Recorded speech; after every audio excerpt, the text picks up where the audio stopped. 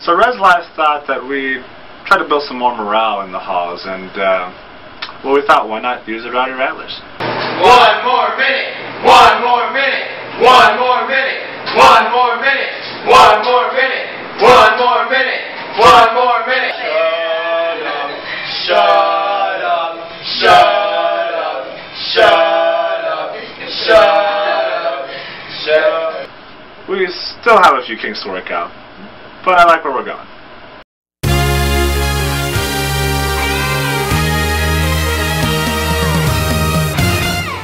Welcome, Rattler fans, to another edition of Talkin Rattlers. David Tovar, Chad Peters with you, and we have a big show Saturday. Well, I should say this weekend, after the Super Bowl, St. Edward's in town. We have Kevin Kotzer on the show. We'll be talking baseball, softball, and what's that other thing happening during the weekend? The big game that we can't identify by name, I think. Yeah, I think it's just, it's in Roman numerals. We'll be talking Super Bowl talk as well. So, Rattler fans, stay with us, Talkin Rattlers, and Kevin Kotzer when we get back right here on Rattlers Ustream Live. So we all know times are tough nowadays, but it's gotten pretty bad. Even Rattler Man had to live on campus. Oh, look at that. Right there. Oh! Shoot and... Oh! Hey, yo, bro, I gotta go to the restroom, man. No, it's right over there, man.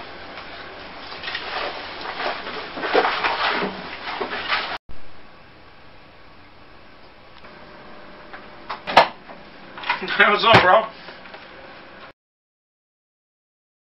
Rattler Man, Alex told me that you've been shedding while he's in the room, and that's just not cool.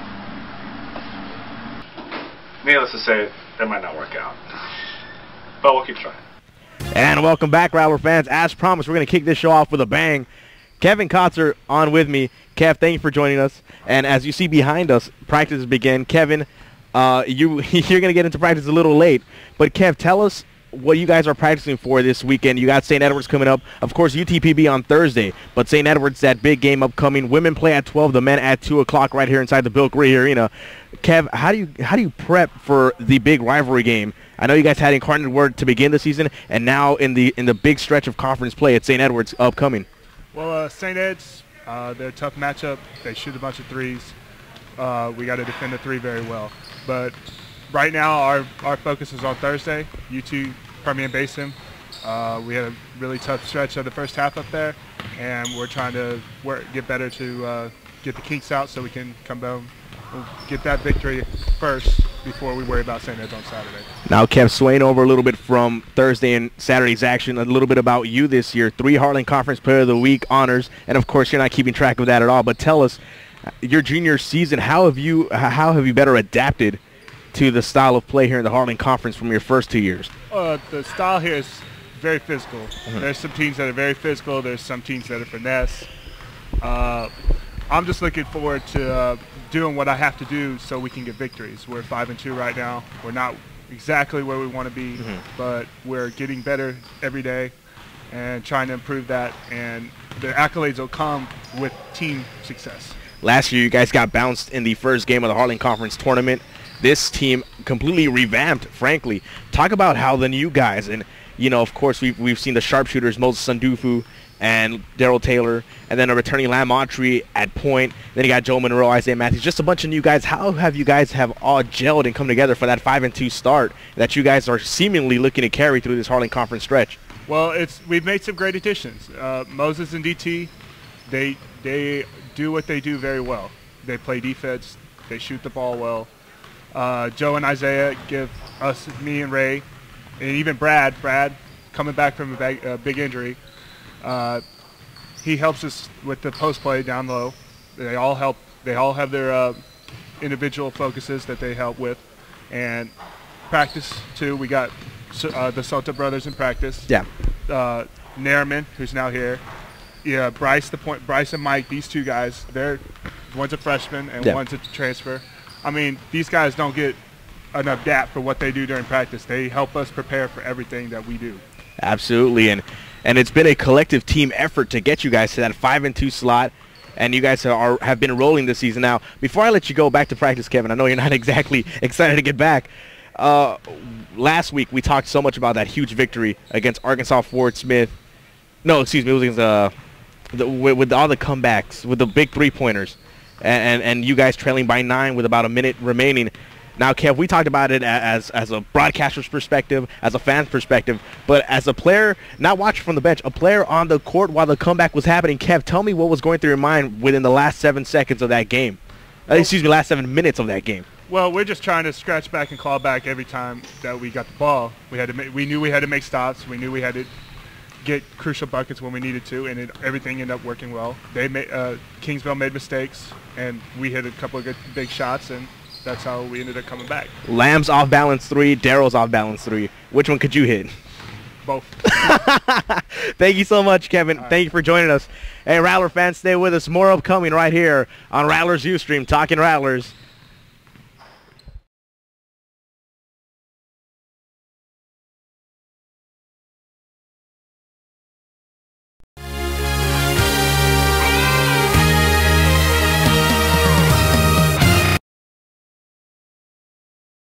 So we all know times are tough nowadays, but it's gotten pretty bad.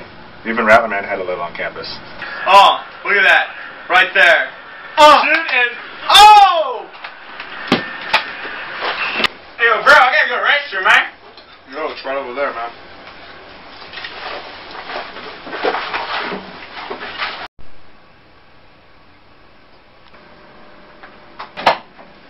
Hey, what's up, bro? Rattler Man, Alex told me that you've been shedding while he's in the room, and that's just not cool. Needless to say, it might not work out. But we'll keep trying.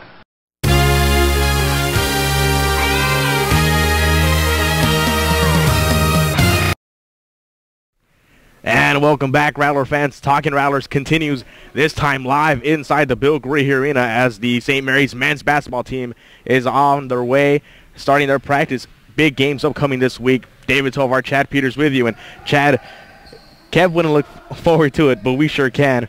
And it's UTPB Thursday, but the big one is on Saturday at tailgate 11:30 a.m. And then the women play at noon, and the men follow right around 2 o'clock. Chad, that's always a big one. And as an alum of St. Mary's, you remember your days here as a student watching the St. Edward's games. I remember last year's St. Edward's game was rowdy, and my freshman year was rowdy as well. So I mean and it's a Heartland Conference game. 2 good teams, tailor-made for Super Bowl weekend. We had Super Saturday here. Yeah. Of course, the NFL holding their media day today. Yeah. Kind of our own impromptu media day here. Indeed. In honor of the Battle of the Saints this Saturday. Yeah, it's going to be a huge clash between the two teams. Men's basketball reunion, in fact, here. Buddy Myers helping put that together. We're hoping to get hundreds of former Rattlers, all the way from Doug Williams, one of the all-time greats. His name actually hangs up here as number 52, retired. His family from, I believe, Virginia. Hope I have that right, but is coming in to be part of this celebration. So St. Edward's game Saturday, like you said, the pregame tailgate, and that'll go on before the women's game, so it doesn't interfere with the women's game. The idea to get all the students in here, pack the gym for both St. Edward's games, and that's brought to you by Rattler Weekends, in fact. So, okay. Big shout out to them for putting that together. But yeah, I think it's going to be a staple game for the Rattlers just to get back on track. That's right. They're one big shot away from being on a 3-game losing streak right now. And this is a team that's been so dominant all season. So a big game for the men, and likewise for the women. The women just a hair away from being one of the top teams in the Heartland Conference. So it's going to be interesting to see how both teams can kind of put their stamp on this weekend. I think the game against A&M International, the three-point play, I think that's where it all went south for the Rattlers in that game. So they look to bounce back on Thursday and, of course, Saturday. Thursday's important as well. It's a Heartland Conference game, UTPB for the most part, and traditionally plays us pretty well. Yeah. So I think Saturday's game is also going to be huge for the men. Now for the women, it's just for them to claw and stay within the first top 4 seeds.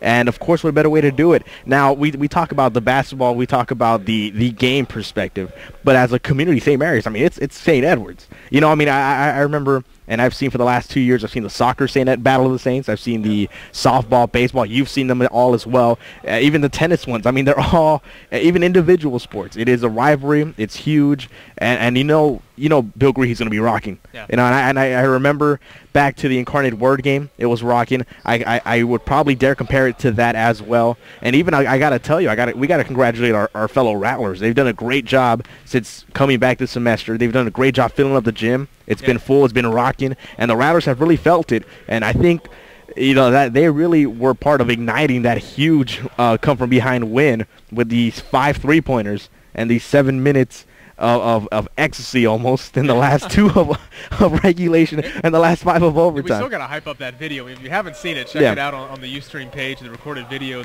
all the hands going up in the air when DT makes that shot. And, of course, Tony Morano's picture that captures us.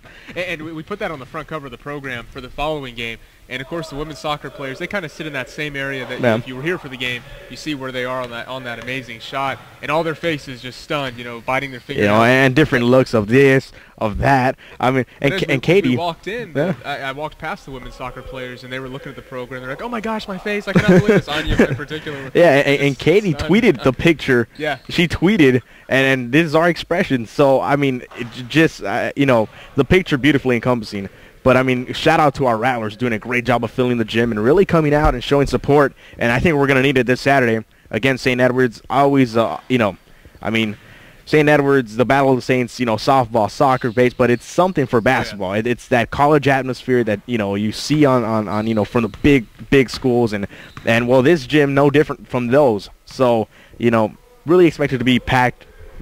And the thing you mentioned how big this rivalry is, back in the day, I've heard stories that, they used to go up to Austin for this game, and someone, would dribble a basketball on the highway, and you'd have kind of a caravan of people walking part of the distance up to Austin, up to the hilltop. I think that's Robert Reed passed that along. Yeah, the great Robert Reed passing that along, and I was there as well. Robert Reed, a great former Rattler to talk to, former Houston Rocket, and for all the Houston Rocket fans out there.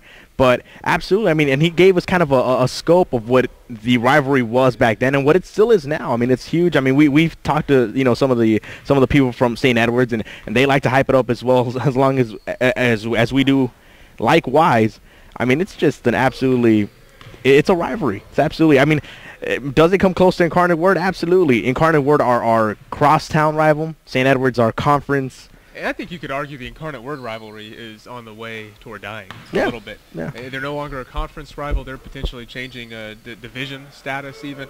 So I think that rivalry is lessening by the year to the point where just the semantics of trying to build, or logistics of trying to put together an event. Yeah. Security is one element you think about in the big rivalry games. You need bigger security, and St. Edwards is kind of TAMU is kind of starting to surpass UIW. Yeah, the schools don't necessarily love each other, but there's nothing at stake anymore. You have bragging rights, but what does that mean anymore? This game Saturday, that's for real. And it's for real, as in the bragging rights, but more importantly, it's worth the Heartland Conference standings. They're moving and toggling positions. So it's going to be a big one. Remember, Rattler fans, the tailgate at 11:30 a.m. The women play at noon, and then the men follow at 2 o'clock. You can watch that right here on Rattlers Ustream Live. And, well, hey, more Talking Rattlers upcoming. Stay with us right here on Rattlers Ustream Live.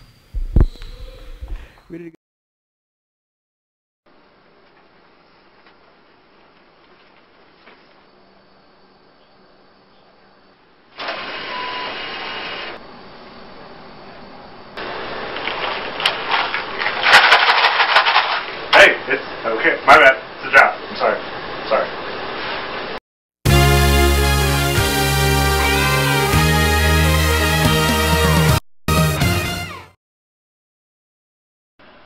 So Rez last thought that we try to build some more morale in the halls, and well, we thought, why not use the Rowdy Rattlers? 1 more minute.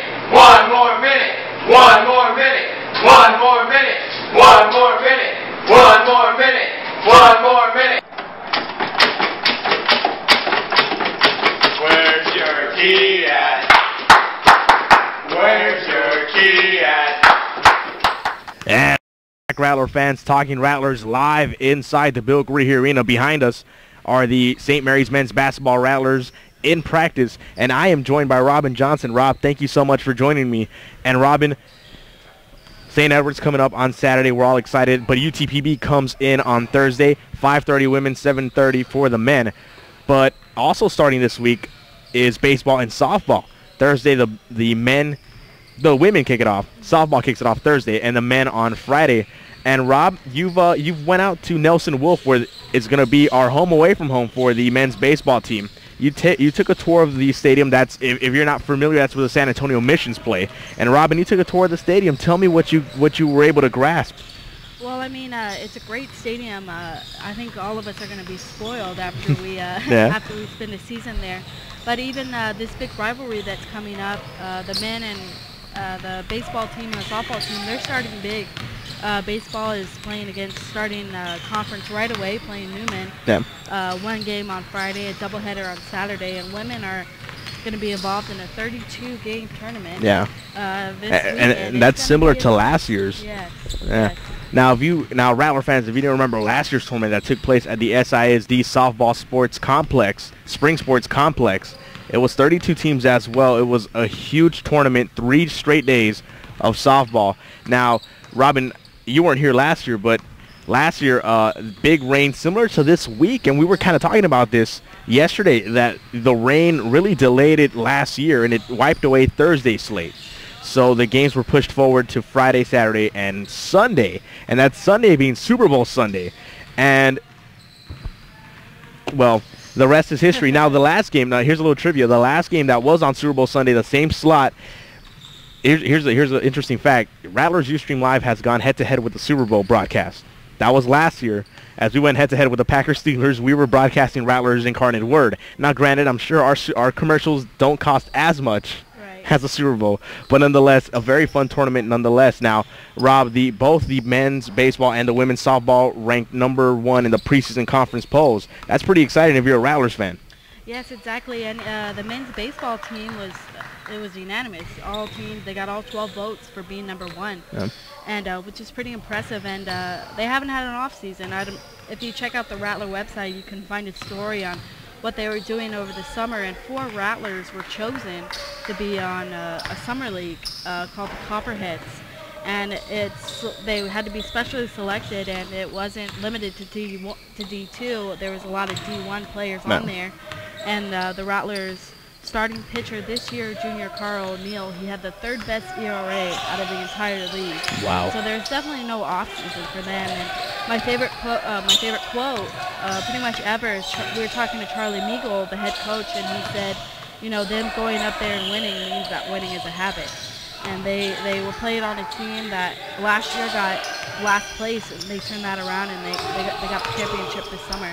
And winning looks to be a habit indeed. Well, Robin, thank you so much for joining me. Remember, Rattler fans, the ladies begin, weather permitting, the softball season on Thursday, and the men from Nelson Wolf on Friday. And, of course, you can catch all of that on RattlerAthletics.com. Once again, Robin Johnson, thank you so much for joining me. We're taking a quick little break right here on Rattlers Ustream Live. Stay with us. More Talking Rattlers upcoming live from Bill Grihey Arena.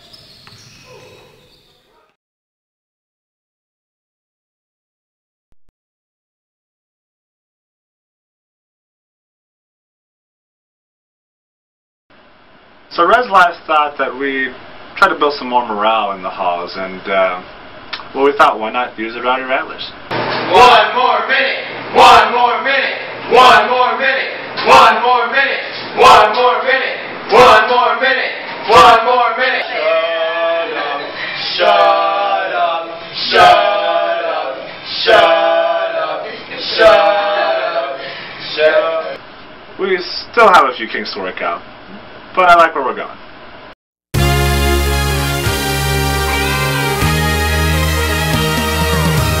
And welcome back, Rattler fans. Talking Rattlers live inside the Bill Grihey Arena. Chad Peters back with me. And Chad, it is a super weekend we have upcoming.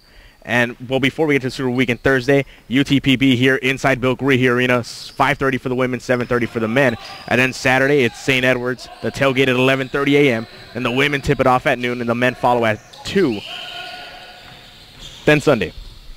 Yeah, and really before even Sunday, if you have weekend plans, just cancel them. Just park yourself out here on campus. Yeah. You know, get the fuel up your car. Be ready to drive back and forth between here, the SAISD Sports Complex, and of course Wolf Stadium, because it's an action-packed weekend. I know you and Compliance Officer Scott Fonger have already packed up, some Wheaties and some Cheetos and some sodas, and you guys are going to be making some trips. We're ready to go. Absolutely. Now, I hope you guys have also packed up some wings and some chips for Sunday's game.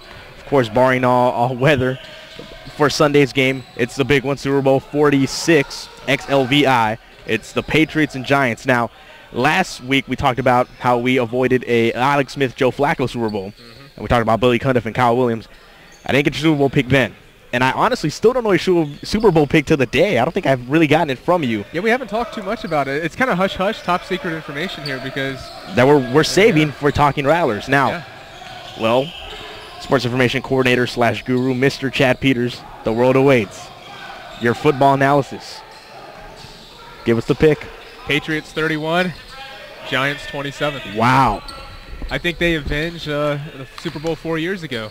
I think Tom Brady pulls an Eli Manning minus David Tyree and kind of with Gronkowski. Yeah, I think how healthy Gronkowski goes, and if not, Aaron Hernandez is a beast. That's right. I think Aaron. I wouldn't be shocked to see Aaron win an MVP. I mean, the man is a monster. He can play both tight end. He's kind of a small receiver as well. I mean, the guy is great though. They've been playing him at running back some. And they've had him at fullback as well. Versatility. I mean, they hand the ball off to him. That's true. Now the Giants, though, I mean, you can't look past them. No. And Rattler fans, as two Cowboys fans standing before you, we cannot openly root for the Giants. Correct. But I think we have to give them their credit where it is due. They beat us twice in sensational fashion.